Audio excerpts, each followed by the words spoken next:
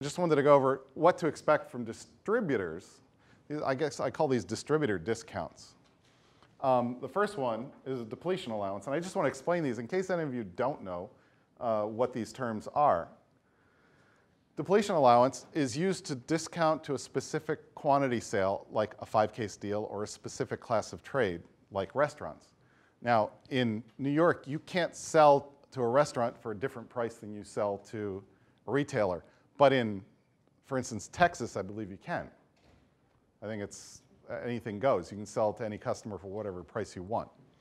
We have to file a price, and we can't have a different price. But a depletion allowance might be your FOB is $100 a case, but for anybody who's going to buy 5 cases, you'll tell your distributor, I'll give you a $5 depletion allowance, and you pass that on to the customer in price, and that way, that helps me generate some volume, because I know for every 5-case deal, I'm getting $5 a case less, but I know I'm getting more 5-case deals. So as a winery, you would ask for an accounting at the end of each month, and all the 5-case deals, you would then give the distributor a credit of $5 or whatever the number was. It might be $8 for all those cases. And this way, all the cases that are sold 1, 2, 3, and 4 cases, you get your full FOB. But the 5-case deal, you get a lesser FOB, effectively, without having to change the FOB on all the bills going out of the winery. Question? Yeah? Oh, okay. Well, they do. Right. They don't in Connecticut either. But this is all the big states, the important ones. Just kidding. An SPA is a special price allowance. Usually, that's used by wineries to accelerate, like when you're having a sale. Your FOB is normally $100, but you've got 500 cases of 2011 Pinot Gris. Yikes! I hope nobody does. And you want to move it out. So you'll say, okay, my FOB is $100, but you can buy all this 2011 Pinot Gris for $72. Okay, so that's a special price allowance. And then a floor stock adjustment, you'll hear about this occasionally. This is when you've given an SPA, you go to the distributor, you say, okay, starting July, all the 2011 Pinot Gris is now $72 a case, and the distributor says, hey, but wait, I got 32 cases on my floor. Okay, we'll give you a floor stock adjustment on July 1st. You send me your inventory, I'll send you a discount of $28 a case for everything you have on your floor. Okay? These, I don't know, I may be talking to, you may all know these terms already, but these are some things you should know as you start dealing with distributors. By the way, can anybody tell me, as an overall strategy, why would you use these discounts instead of simply lowering your FOB? Anybody? What? The national retail price. National retail price would change? Yes? You want to move product, but you don't necessarily want to lower your price, because if you do that, you might have a hard time coming back up to where you were at. Okay, you don't want to lower the price because you don't want to come back up. That's one reason. You want to move product anyways. Yes, you don't want to lower your FOB price because then you have trouble going back to the old FOB. That's a good reason. Anybody else? Accounting. Accounting. You must be an accountant. Or were you? Marketing within accounting. Yes. One of the biggest reasons is, and this is what an accountant will tell you, is that if your FOB is $100 a case and you have 1,000 cases in your warehouse in stock, you have $100,000 of inventory, and if you're borrowing money from a bank, which I know none of you are, they're going to look at that as an asset, and if you all of a sudden knock your FOB down, you've just lowered the value of your asset. So by keeping it at that price and offering a discount, these are marketing costs. So accounting-wise, it's smarter to do it this way. Accounting-wise, it's smarter to keep your FOB where it is, use discounts, because that comes off in a different part of the balance sheet. I'm not an accountant, but I know that's what they'll tell you. Yes? Are these typically done by billbacks, or what's the typical way of exchanging the money? It can be done by billback, but usually, yes. For depletion, the question is, are these done by billbacks to the winery? Depletion allowances are usually billbacks to the winery, and they're usually issued in the form of a credit, so that the next time you send them a bill, the distributor will just take a credit. So you're really not sending checks back and forth. You don't want to get into doing that. That becomes more complicated. An SPA, generally you're selling the wine at a lower price. You're giving them a discount right on your own invoice. And the floor stock is, again, done as a bill back. You would bill back the winery. The distributor would bill back the winery for whatever cases he had on the floor at the time the price dropped. Yes? Can you talk about RIPs a little No, I can't. Number one, they're in New Jersey. I do sell in New Jersey, but our company does not participate in RIPs.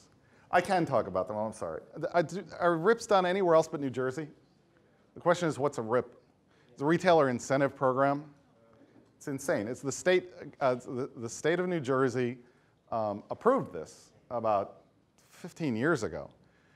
It's basically you sell, the only good thing about this is when the wholesaler sells to the retailer, he sells the wine, for instance, at $100 a case.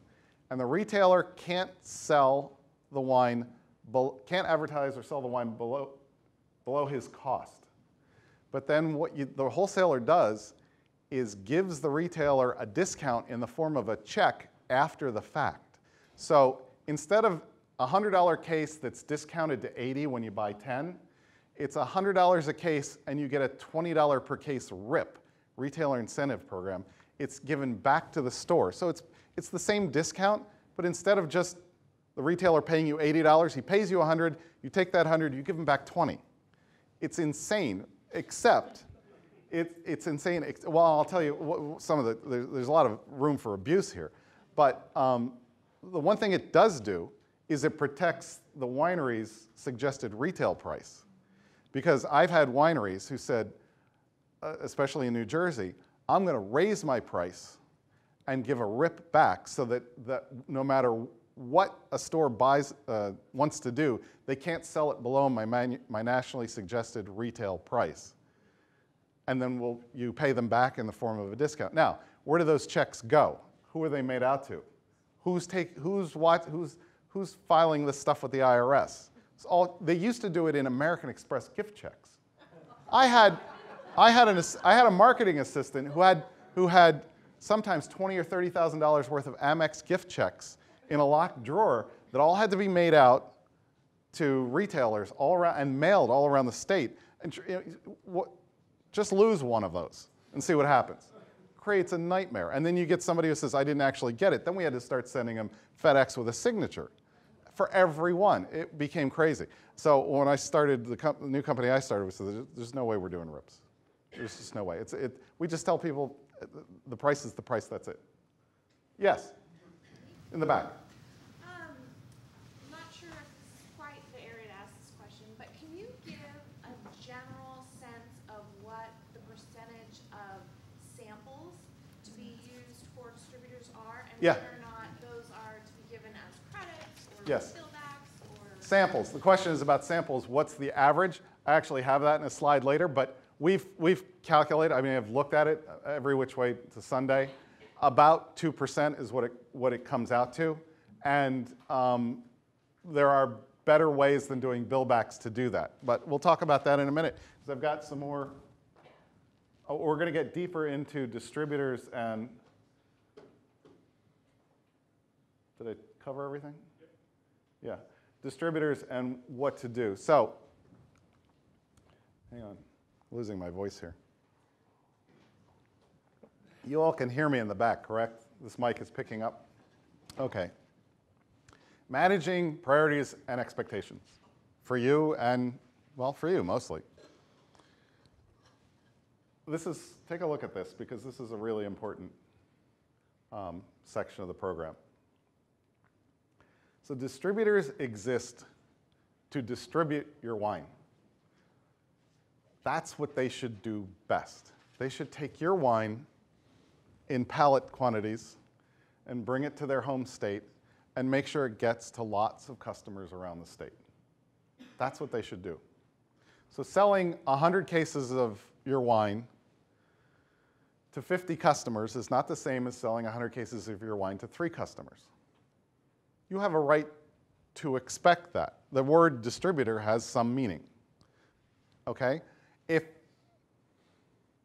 you don't care, that's fine. If you don't care where it goes, that's okay too. And I will tell you that if I were doing this, if I were having this conversation anywhere in Europe, they don't care. They don't ever ask where we sell their wine. They're just happy they got paid. They're very happy they got paid. But it's much more important, it's always been much more important to our domestic winery partners. And that's okay. You guys have a much bigger interest in those particular markets. All right. A distributor should excel at customer service, warehouse, and delivery. 3 most important things they should do. If they can't, and when I say excel, I don't mean just do that. They have to be good at it, okay? I mean, restaurants and retailers should want to do business with that distributor.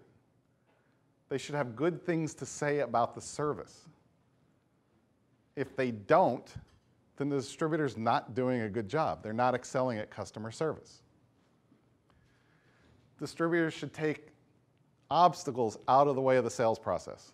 I emphasize this all the time. I emphasize this with my customer service people, and I emphasize it with my sales people and my managers. Your job is to take obstacles out of the way of the sales process. You don't need obstacles in the way of a sales process. It's hard enough to sell things, especially wine. You don't need to throw obstacles in the way. And so what kind of obstacles am I be talking about?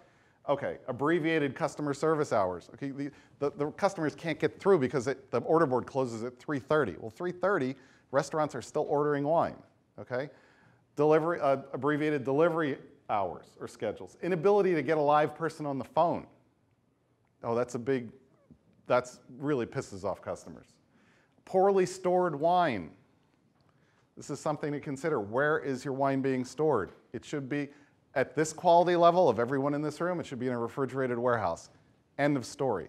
Anybody that's not storing your wine in a refrigerated warehouse, you shouldn't be doing business with them. In this day and age, you shouldn't. Rude delivery staff. Rigid return policies. Okay, these are all pet peeves of mine that I absolutely don't want to have. Inability to get samples or information. Unresponsive sales management or staff. You know, the customer's got a problem, calls the salesman, leaves a message, doesn't get back to him, calls his manager.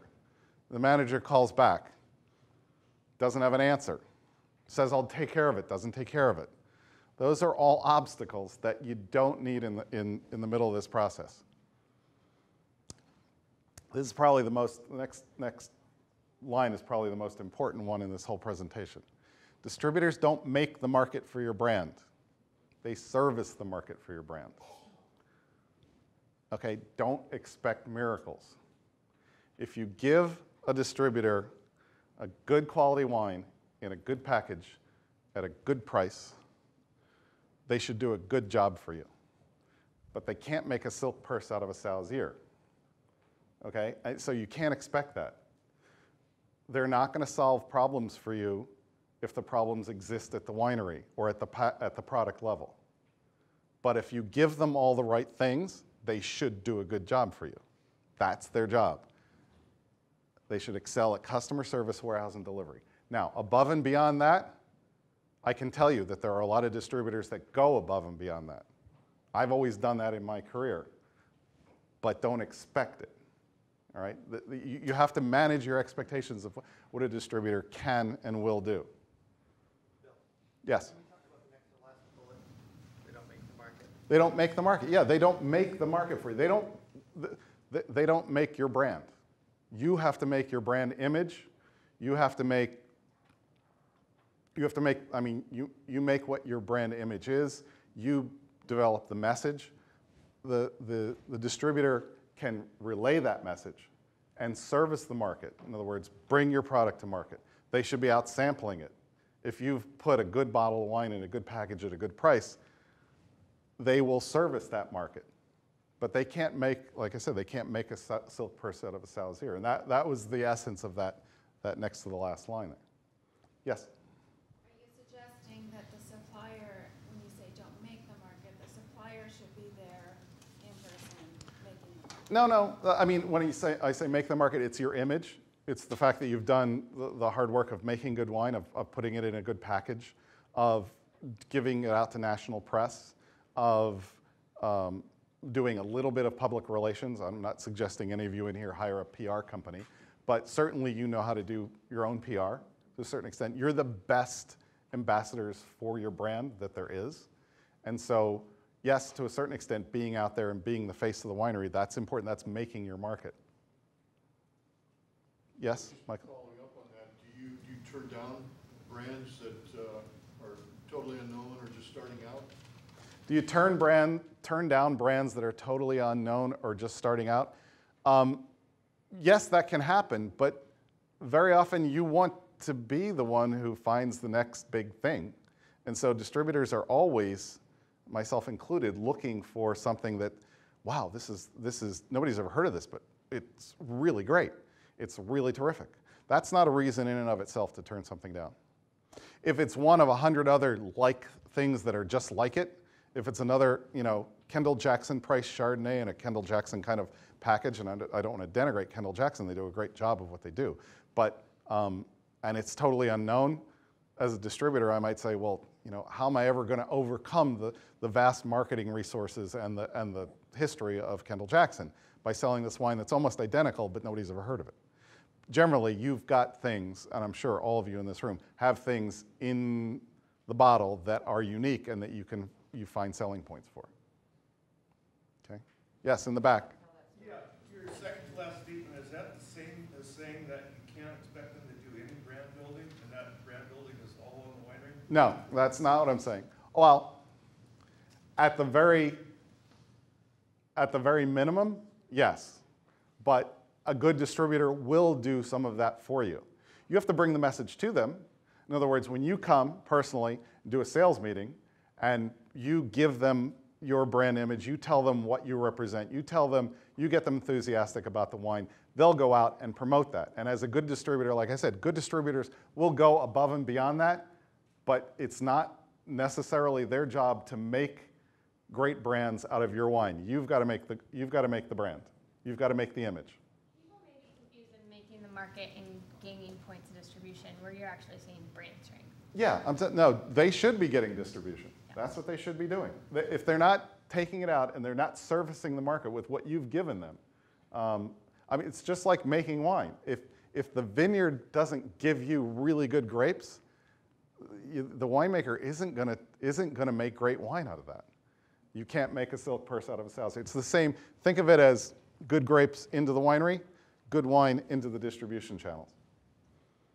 Yes, Ellen? Another way to look at that, make the market, is the winery is responsible for creating pull out in the marketplace in terms of the brand authenticity, the story, the Yeah. uniqueness, the specialness, and anything we can do to raise the level of awareness of a brand nationally will help the sales process pull through Yes. much faster and much easier. So Yeah. It's a question of creating pull while you're pushing it out to individual customers in your market. Thank you. I don't know, did everyone hear that? Can you say that again? I don't know if I can repeat everything, and maybe I should hand you a mic. Here. No? You don't want the mic? It's basically what Ellen's saying is that anything that you can do as a winery to generate pull for your brand, whether that, even if that's as simple as putting good wine in the bottle and having a good story to tell. It's not necessarily hiring a big PR firm to go out and get your name in, in wine magazines or Bon Appetit. But anything that you can do to create pull while the distributor is pushing the wine into retail and restaurants is making the market for your brand. And that's what's important that you do. Yes? Is there a way at, for example, the New York State level to determine what the #1 Oregon Pinot Noir being imported into New York is? I don't know of any. I mean, I don't know. That would be a Nielsen. Nielsen would probably give you that information if you subscribe to it. I'm sure they have Nielsen numbers by state, but there's no chain stores in New York, and I don't know how much Nielsen data there is. You've just been dealing with Nielsen. Tom, do you know? Yeah, they used to have something called Liquor Scan that paid liquor store owners and fine wine shop and package store owners for that. There is some kind of a derivative of that that now exists that's different than their grocery store scanner. I can talk to you after, but they have something. It's not free, but they could probably come up with a report that we could probably get our hands on. Yes. Let me just poke at that for a second. Wait. What would you do with that? I'm not trying to be a wise guy, but what would you do with that? Well, I think you know, if you are somebody who's small and you like have this great distributor someplace that's in Maine or Massachusetts, and you go, oh my God, I send them 3/4 of my peanut So use production. it for perspective. So and then context. what you do is you turn around and you go to the next, you go to another region, you go, I'm the #1 Pinot in Boston. Yeah, so My sales in Boston are benchmarking phenomenal, factor, and so surely, context. I mean, it's a way of creating pull. Hi, I'm the #1 Pinot in Boston. I think you're right. I think you're getting at something that we learned a little bit the hard way at San Michelle. Maybe there's other experiences here. That's almost like telling a baseball manager, hey, I want a certain number of runs at the end of the game. Rather than saying, I want to focus now on singles and doubles and stolen bases, the executional tactics that lead up to that. Long-winded way of saying, maybe a way to skin the cat for some markets is to say, hey, I want to be in these 25 accounts. What's it going to take me to be in these great restaurants as a way of getting at the volume objective you're after? It's a way of saying, hi, I'm batting .340 right now. Don't you want me on your team? Right. I get it. Okay, there was, yes. Follow up to her question, or her comment about the push-pull and distributors, really relating to Oregon. In Oregon, we have so many fantastic Pinot Noirs, and you have so few distributors, and yet, as a supplier, which I have done for years previously, is that my best recommendation is make sure you have the communication, whether that be coming through your website where the distributor sales rep can click on tasting notes and shelf talkers or whatever. That's communication from, conveying that story, what makes her Pinot better than her Pinot. You got to convey that story so the sales rep can get it out to the retailer and so forth. yeah, what you're saying is communication from the winery to the retailer, having a good website. Those are all things that I have that you should expect, the distributor should expect from the winery should expect from the distributor. We'll actually go over that. Yes, I'm gonna, wait, I'm sorry, you had your hand up first, but I didn't know if you were I'm gonna hand these around because. Sure. Yeah, I was. Go ahead, talking. Not sure if it's on. It is on, yeah. So I was just gonna say a different perspective as far as knowing, who's #1 in a certain state. Rather than having to reinvent the wheel, by knowing that, you can, take a lead and use someone as an example and say, well, how is this winery that's had really great success in New York or wherever, what are they doing to have that success? And for those of us who don't have a lot of marketing money to throw at a PR firm or something like that, we can actually learn from someone who's already doing it. Oh, that's a very good point. And learning from other wineries, learning through your distributors what other wineries are doing. And don't take my statements here to take all the burden off of the distributor for not doing anything. I just want to point out where the various responsibilities for the brand lie and the success of the brand lie. And the fact is, good distributors will do those things. They will find ways to market and sell your wine above and beyond the tools that you've given. And those are what make the excellent distributors around the country, the ones that really get recognized and do really well. Did you still have? Here.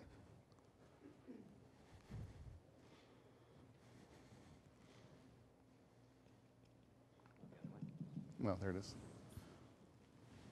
So making the market for a brand is obviously a continual process, and one of the things that I wonder is, what are some of the best practices, or what of suppliers that work with you, what are some examples of doing things well to communicate with you and your reps about what's happening with the brand?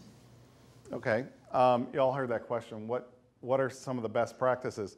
wineries that either show up in the market with regularity or send someone to show up in the market with some regularity are very important, because it's, as Tom was saying, part of the process is simply getting in front of a sales staff, getting in front of a customer.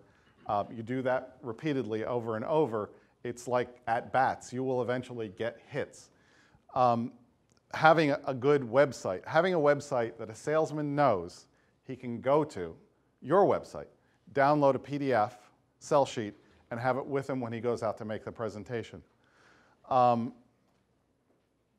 Wineries that have sales reps have either marketing reps or someone from the winery that goes to the market and actually makes things happen, a rainmaker, with customers in that market, or sells to national accounts.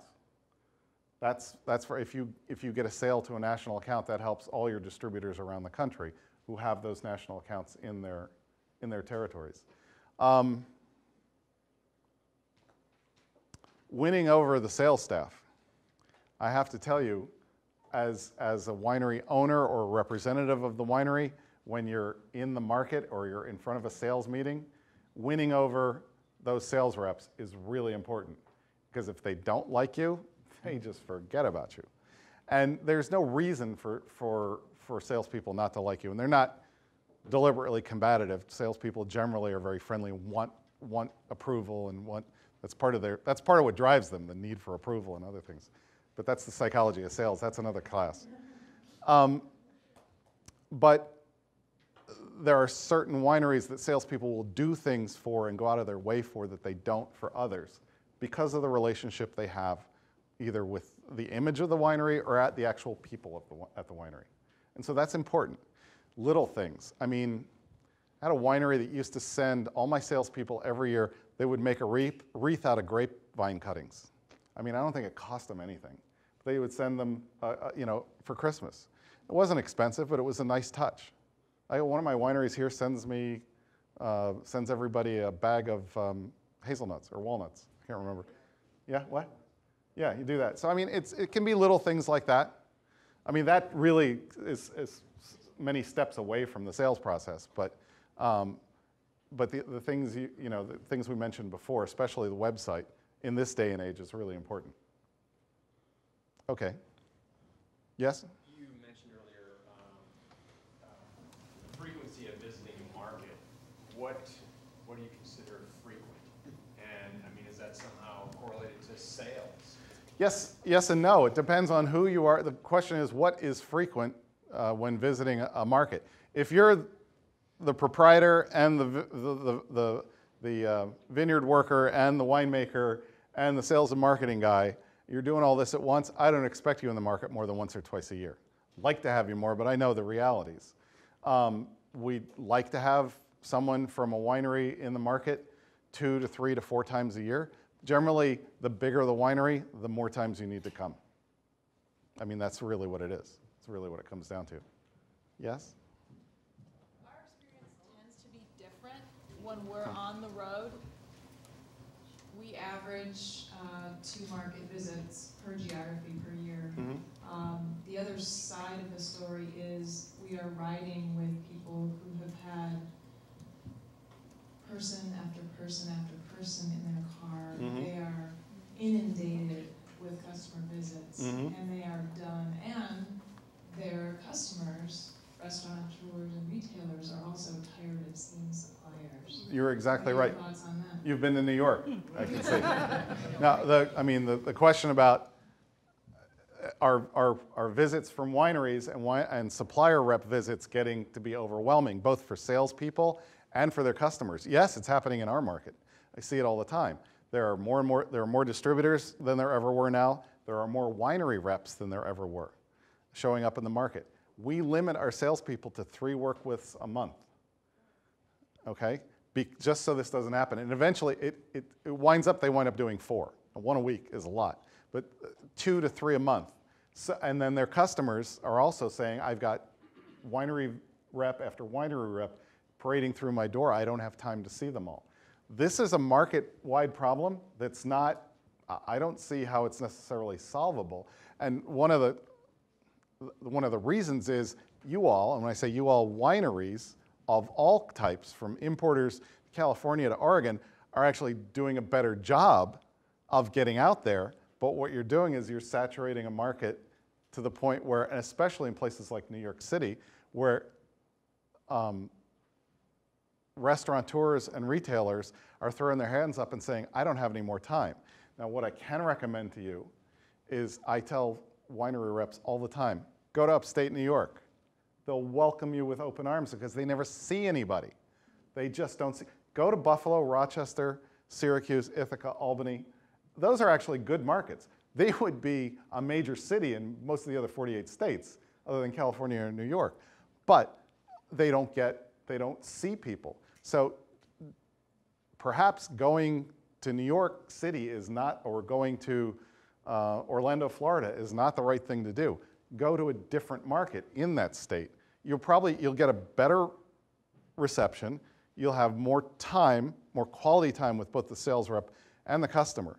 Sometimes you just have to say, okay, hands off.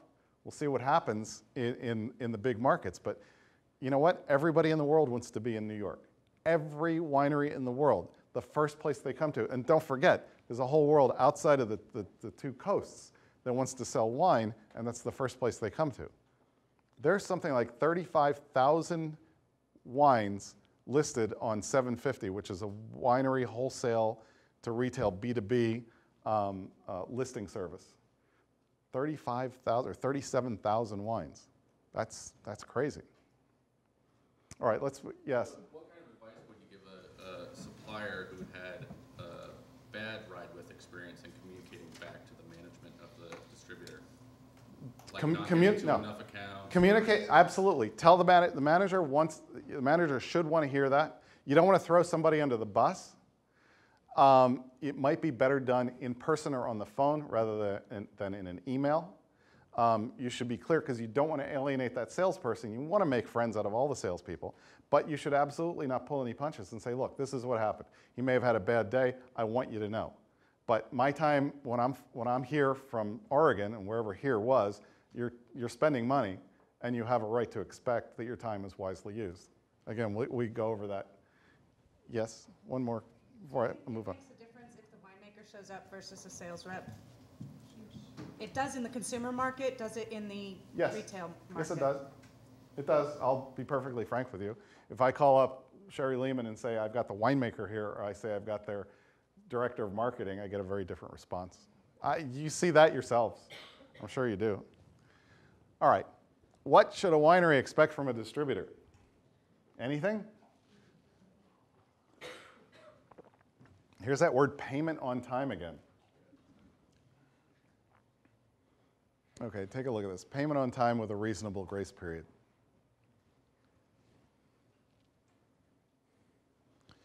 Accurate monthly reporting.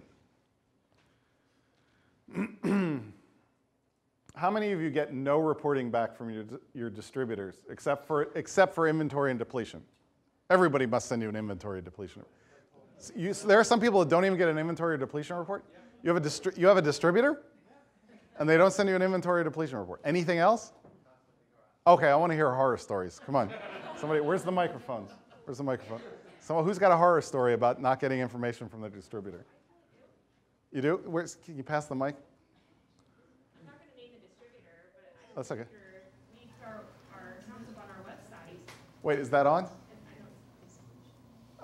Look in the screen. Talk really loud. We put our accounts on our website, and I've asked repeatedly, we've been with him forever, to send us an account list. He says, the reason I don't want to send you an account list is because you're going to give it to the next distributor if I'm not hitting your numbers. Really? The distributor does not want to give the winery their account list because they think you're going to share it with another distributor. Point out to him that if any other distributor worth their salt doesn't know who those customers are, then they shouldn't be a distributor. You can find all 10,000 licensees on the New York State Liquor Board website, so anybody can find out that information. That is such a lame excuse. Oh my God. Yes, no, I'm not blaming you. What a lame excuse. Oh my God. Yeah, okay. You should be getting, at minimum, you should be getting depletion reports. You should be able to get an on and off premise report, breakdown. You should get a year-on-year tracking. In other words, how much did I sell of each varietal this year versus last year? And you should be getting it by sales rep. Or they should be subscribing to Beverage Data Network, which is a third-party affiliate, although that costs you money. And that isn't necessarily what you want. A good distributor should be able to give you this information and more. I'm sorry, you were pointing, oh, you have a question. Yeah, I was working with a distributor, this was a long time ago, and we had a broker in Texas. I couldn't get a phone call from the distributor back, but I also couldn't get an inventory or depletion, and my broker out there actually had to go in physically and count the bottles to give me an accurate inventory of what we had. Fire that distributor. Yeah, we don't. The company I started 5 years ago, Verity Wine Partners, we give our suppliers an access code to our operating system. I have had actually an Oregon winery, which means they can see everything, every single thing about their product that's going on in our system, including a PO that we've put in, including the receivables, or our payables to the winery, and if we're overdue. They can see real-time inventory. I had an Oregon winery call me up, send an email to one of my salespeople, and said, "Wow, Deborah, great placement at so-and-so restaurant." I got a phone call like 5 minutes later from her. She's gone, "Oh my God, I just made that sale about an hour ago. How did he know about this?" I said, "He has access to our thing. I guess he doesn't have anything else to do. He's looking at our depletion. He's looking at our sales orders as they're going out." She was freaked out. But I mean, she couldn't figure out how did he know. But that's the level of access we give to our suppliers. And there's no reason in this day and age, with the kind of technology we have, that you can't, I mean, you might have been able to have the excuse years ago, oh, we can't print all that stuff up, we can't gather all that data. All the data is there. All the data is there. I guarantee the owners of the company have all that data at their fingertips. There's no reason they shouldn't share it with you, and there's no reason you should deal with distributors who are not transparent like that. All right.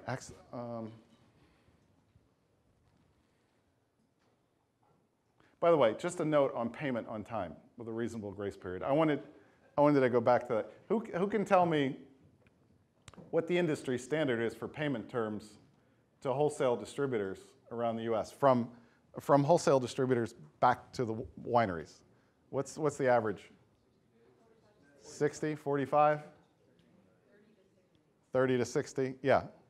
30 to 60 is whatever you can negotiate, whatever I can negotiate with you. You all want 30. You all want tomorrow, and of course I want 6 months. So let's say it is 30 to 60 days. That's generally accepted.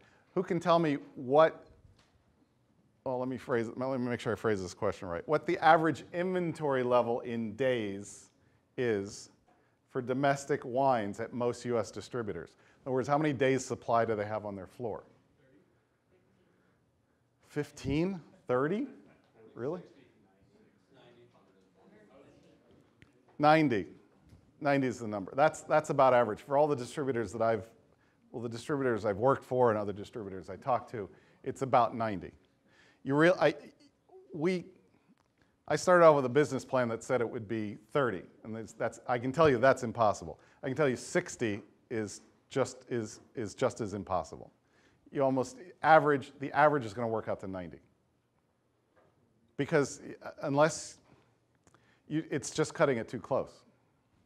So keep that in mind. They've got 90 days inventory, and they're paying you in 60. So I mean, there is some give back there. Do you want to define a reasonable grace period? No, I mean that's I'm not going to. That's where your relationship with management comes in. And the most important thing is your distributor, if your distributor is behind in paying you, should not be dodging you. A good distributor will call you and tell you, I'm not going to make my payment that's due on Friday. I'm going to make it in 2 weeks, and I'm sorry, but that's my reality right now. Or for the next 3 months, I'm going to pay you 15 days late. Wouldn't you rather hear that than pick up the phone and be calling them and not get a call back? I mean, I think that's, you know that comes down to your relationship with the distributor. Okay. Hang on. I got lost. Okay, here we go. Okay, we're going to continue on this vein about what a winery should expect from a distributor. A reasonable number of work with distributor sales reps. In other words, 3 a month. I mean, if you can get there. You're not going to go fly from Oregon to Texas 3 times a month. But if you have a distributor, if you have a marketing rep, or if it's just here in Oregon.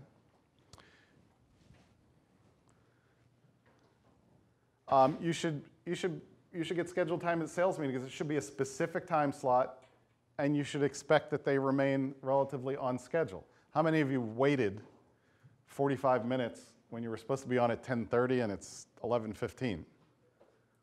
Does it happen? I hate that. I'm a stickler for that. We try and run sales meetings within, we figure if we're within 5 minutes of our schedule, that's okay. You can't, you get people who get long-winded. You get long-winded wine owners who want to talk all the time. So you should expect an initial rollout with some sort of fanfare, maybe a staff immersion, lunch with key customers, a tasting for customers, an incentive program. Tastings with the sales staff. Sometimes, here's the thing, I have wineries come in, and they may come in, we used to have 2 meetings a month, now we have 1. They're not coming in when we're having a sales meeting, they're coming in to work the market. They say, gee, can you bring all your sales staff together, since I'm not at a sales meeting, we'll taste all the new releases. Well, that's pulling salespeople off the street. I actually one day figured out what it costs per hour to have my entire sales staff off the street. The number was huge. I was like, no, we can't do that. We came up with a compromise, and here's a good idea if you want to share it with people. I said, that's fine. At the end of your workday at 5:30, we'll do a happy hour. Because the other thing is salespeople don't want to give up their whole evening because they have families and things as well. So we'll do a happy hour. You come in, you pay for, we'll go into a restaurant, you pay for hors d'oeuvres, not dinner, just hors d'oeuvres. We'll do a restaurant where we can bring the wine. My salespeople will come in from 5:30 to 7. That means they can still go home to their families. They're not missing the whole evening. You get an hour and a half of my salespeople. They get a treat because they're at a nice restaurant and they get appetizers, and everybody gets to taste the wine. And we're done. And that works out. We do it. And I'm not taking them off the street because it's after 5:30. Most of their customers don't want to see them at that time anyway. So I mean, that's a nice compromise of something you can do when you want to do tastings with sales staff that are kind of offline, not at a sales meeting. You should expect a responsive management team. You should get calls back. I mean, if they don't return your emails or your phone calls within 24 hours, there's something wrong. And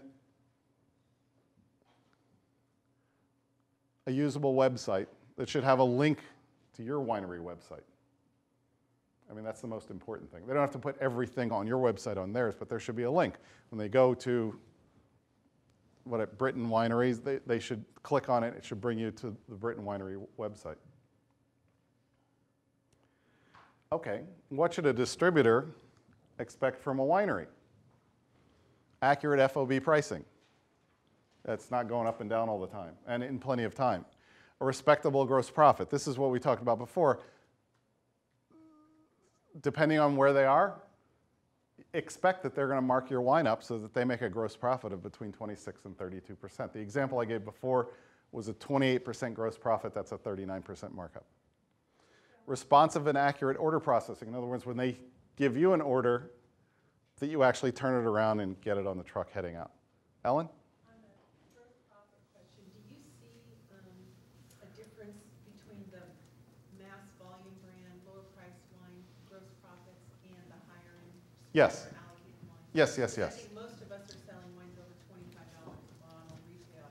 So we're going to be on the high side of that, right? Yeah. I mean, where it really comes in is, again, I don't mean to use Kendall Jackson as an example, but bigger wineries can tell.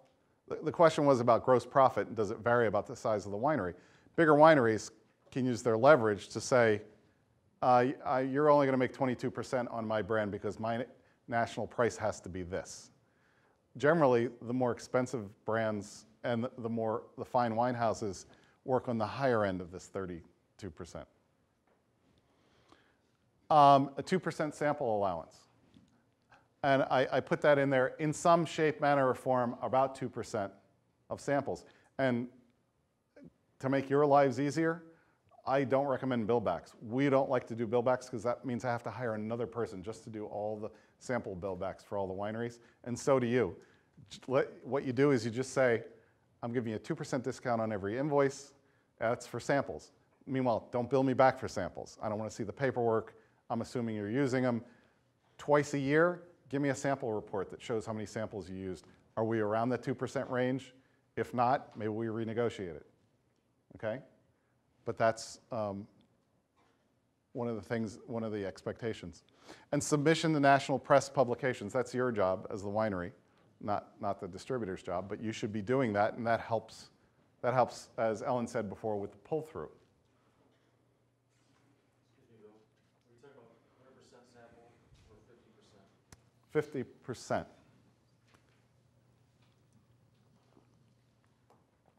Yeah, the distributor should share in the cost of samples. Hey, Bill, can I dive in there real quick? Yes. Okay. Bill is my distributor in New York. Oh, you weren't supposed to let that out. When we changed distributors, we did a costing of our previous guy and the 2% system. And the 2% system works, and it's less paperwork across my desk and less paperwork for my accountant. It's a great idea. I wish more of our guys had it. My little 2 cents. So the actual samples allowance is 4%, you're each kicking in 2? Yes. It works out generally in the distributor's favor. So they may be kicking in 1.5%, and you're kicking in 2%. But you have the right to ask for, let's have an accounting of it. Would that be with an established brand or with a brand that could potentially be? You can talk about what you want to do with that, whether if it's, the question was, is that with an established brand or when you're building? Generally, if it's a really established brand, no, it can be less. But I hardly deal with anything that's a call item. And we're a fine wine distributor in New York. We have hardly any brands that people just call up and order. Yes? Is it always 50% even when you're making a market visit, or does it sometimes go to 100%? You know what? Whatever you can negotiate. The question is it always a 50-50 split samples with your distributor? Whatever you can negotiate, but it should be. There's no reason a distributor shouldn't want to put some of his own money into that process. Oh, here we go. I did move to the next slide. A usable website with up-to-date PDF sell sheets or tech sheets. A marketing plan. You should have a marketing plan. And when I say a marketing plan, it can be as simple as I've got 1,000 cases to sell to you in your market. It's in these 3 SKUs. Here's what the pricing is going to be. We're going to have a discount in the first month when we roll out the new Pinot Gris so that we get everybody on board. I'm going to come to the market in September. I want to do a tasting at this place, and I've got this incentive for the month of November. It can be as simple as that, okay? It doesn't have to be a huge marketing plan, but you should have a plan for each of your markets of what you intend to do, even if it's just pricing, quantity, market visits, discounting, et cetera. Market support. You or a winery employee should go to the market at some point.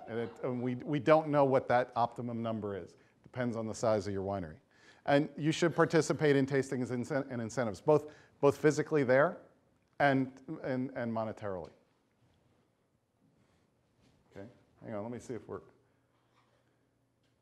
at the end of this. One more slide, and then I think we might take a break. Things you should. Hey, Bill. Yeah. On the very last point, is it reasonable to expect your distributor to set up retail tastings while they're in the market?